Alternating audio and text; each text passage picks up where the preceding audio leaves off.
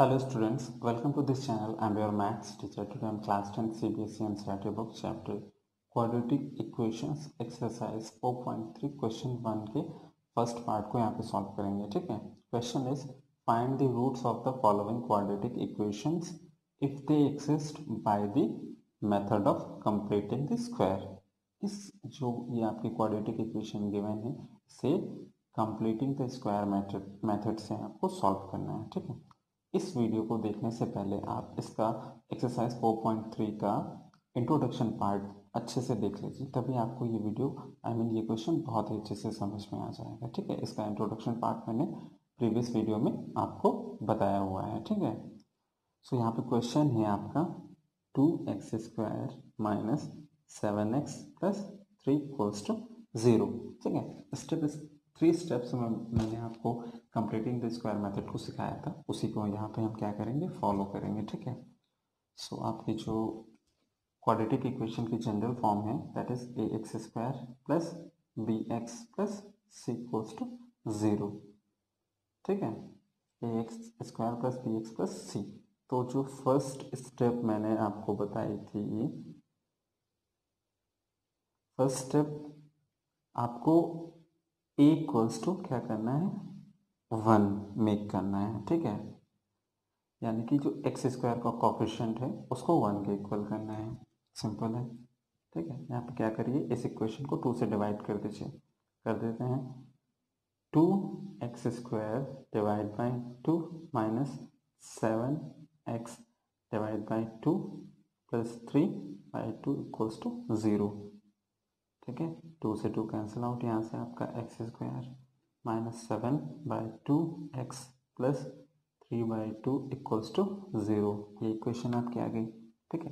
First step बहुत easy है, मैंने बताया था आपको. अभी सेकंड स्टेप में मैंने बताया था आपको. Second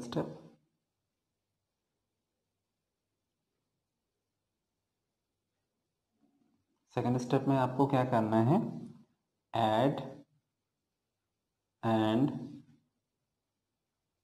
subtract.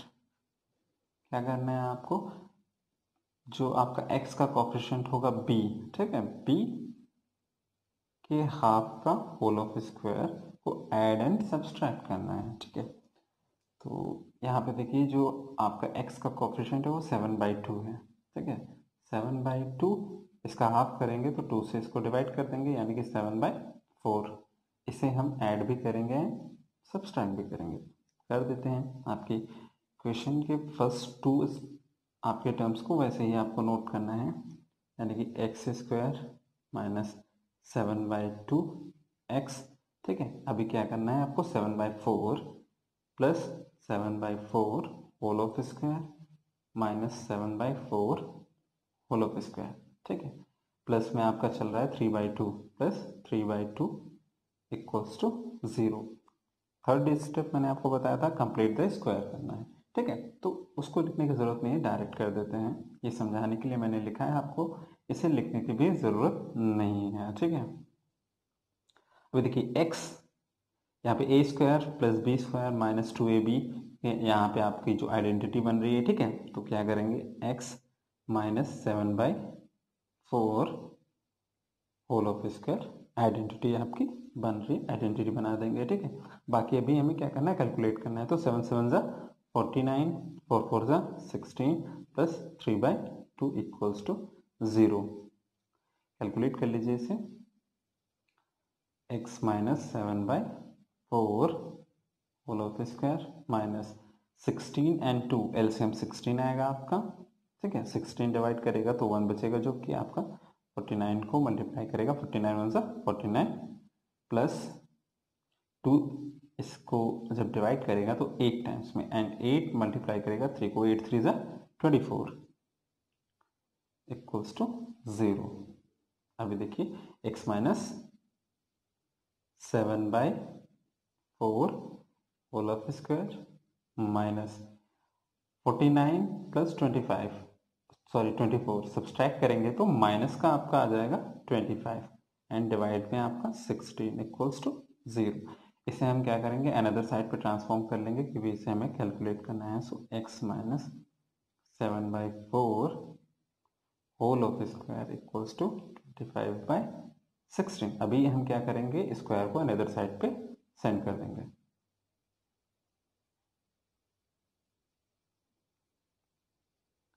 ये आपका हो जाएगा x माइनस 7/4 इक्वल्स टू, जब भी स्क्वायर अनदर साइड पे जाता है तो प्लस माइनस के साथ में स्क्वायर को हम अनदर साइड पे यहाँ पे सेंड कर देंगे।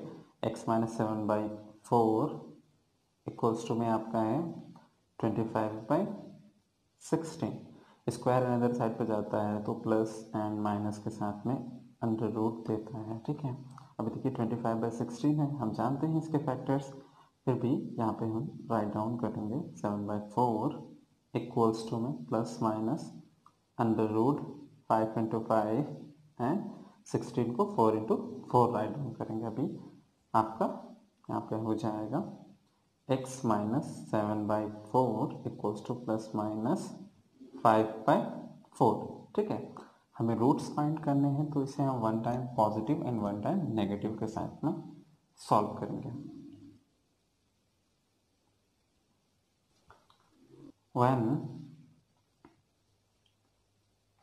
x minus 7/4 equals to one time positive के साथ में 5/4 एंड हम वन टाइम नेगेटिव के साथ में इसे सॉल्व करेंगे। x minus 7/4 equals to minus 5/4, ठीक है। पहले हम पॉजिटिव के साथ में इसको सॉल्व करते हैं। यहाँ पे देखिए माइनस 7/4 है, अनदर साइड पे जाएगा तो पॉजिटिव हो जाएगा। It means x equals to 5/4 plus 7/4। दोनों के डिनोमिनेटर सेम है तो वन टाइम नोट करेंगे, यानी कि ये हो जाएगा 4 and 5 plus 7 plus 5, this is equals to 12।